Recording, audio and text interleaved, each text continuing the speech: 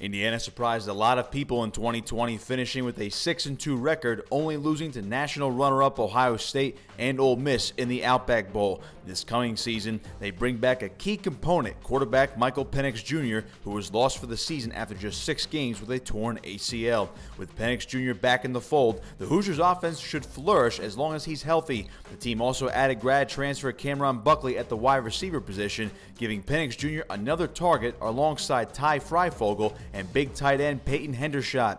Buckley missed the 2020 season due to injury, but should provide some explosiveness to the roster. Despite coming up short to Ohio State in 2020, Indiana proved they belonged among the top tier in the Big Ten. However, in 2021, the schedule returns to normal and teams like Michigan and Penn State are due for bounce-back campaigns within their own division.